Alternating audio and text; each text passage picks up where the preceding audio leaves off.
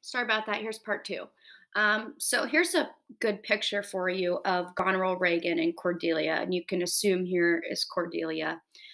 So once Cordelia confesses nothing, I cannot compare my love to my sisters. He disowns Cordelia. Um, Fortunately for Cordelia, Kent tries to speak on her behalf, and he decides, well, he, as in Lear, Cornwall and Albany, with my two daughters' dowers, digest this third.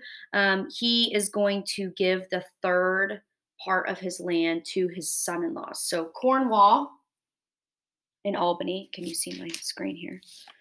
Cornwall and Albany, his son in laws, he's going to divide that third piece of land to them. The catch to this here, and let's see, do I have a. He says he needs to provide, they need to provide 100 knights. So this is kind of where it gets tricky because it's becoming a game for Lear. So Lear is kind of going on a power trip at this point. Now, jumping a little ahead. Let's see. I don't know.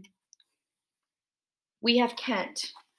So he's distributed his land, and let's go back to Kent here. Lear is not happy with Kent. Kent, on thy life no more. Kent, my life I never held but as a pawn to wage against thy enemies, no fear to lose it, thy safety being motive. Out of my sight. So he's saying, you know what, I don't want you in my life anymore. Banishes Kent. So now two people have been banished. And his next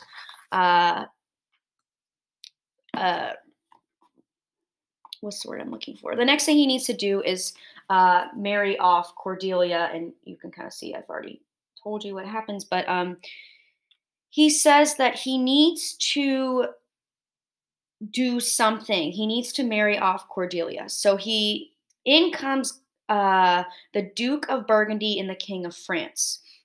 So basically he says, Burgundy, I'll speak to you. You have been competing with the King of France for my daughter. What are you going to bring as a dowry? And if you don't know what a dowry is, it's basically like a payment to a husband by the father-in-law at the time of marriage. And that's the definition they give me here. And a lot of times in Indian cultures, they do this as well. They have a payment that they bring forward for the marriage, and they pay it. Dependent on the payment, maybe a marriage might be more appealing. In this case, he's going to ask Burgundy and the King of France what their dowry will be. And Burgundy says, Your Highness, I crave no more than hath your Highness offered, nor will I tender less. And then France is going to say, well, it is very strange that she even but now was your best object, the argument of your praise, balm of your age, most best, most dearest, should in this trice of time commit a thing so monstrous to dismantle so many folds of favor. So he thinks, well, this is a very odd, her crime must be extreme and monstrous, or else earlier love for her wasn't as true as it seemed. So they, oddly, he comes forward with Cordelia as a bride, and there is no dowry for her. So that's pretty interesting because now he's very upset. Burgundy says he will only marry her if she comes with her promised bride price. But again, there's no dowry. But France, the King of France, he's impressed by her boldness and her honesty, and he will marry her despite having no dowry. So she marries King of France. So as he banishes her, she's going to go off to France. And there goes my time. So this concludes Act 1, Scene 1. As the scene starts ending, Goneril and Reagan are going to kind of talk and how they're going to plan how they're going to get rid of Cordelia and Kent.